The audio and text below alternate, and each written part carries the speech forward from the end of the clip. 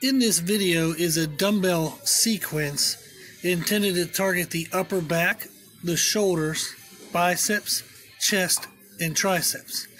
So this circuit is actually named Look Better in a T-shirt circuit because it works all the muscles that would be shown off in a t-shirt. So the first movement you saw was a bent over lateral raise.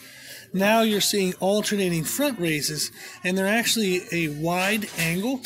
So typically we'd raise to the width of a bench press. So how wide your hands would be for a bench press is how wide you alternate raising the dumbbells.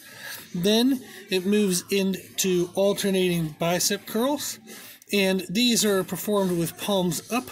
It helps just get extra tension on the biceps. You can do a hammer grip with palms neutral if you want to focus more on the forearms. Then we move into push-ups using the dumbbells as kind of the base support. It helps just kind of alleviate some wrist issues that people may have from traditional push-ups. And the push-ups are to target the chest and the triceps. So now you'll see we're going to go back through the individual exercises. So the first one we went through was the bent over lateral raise. And this one you can see is we're allowing the shoulder blades to stretch and squeeze. So that way they're kind of like opening up and then squeezing as the dumbbells come up.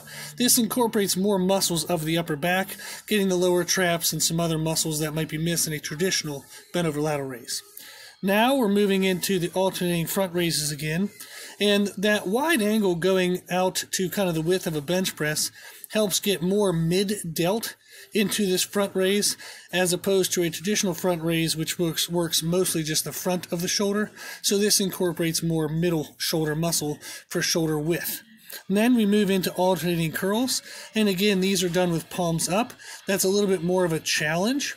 So if you need to make them easier, you can do palms neutral, which incorporates more forearm muscles as well. So it depends on where you want the emphasis. The last one we go through again is the push-ups. If you need to, you can do push-ups modified from the knees to get the reps you need, or you can actually add pauses to make the push-ups harder. So this is a great sequence. Typically for each movement we do about 10 to 20 reps.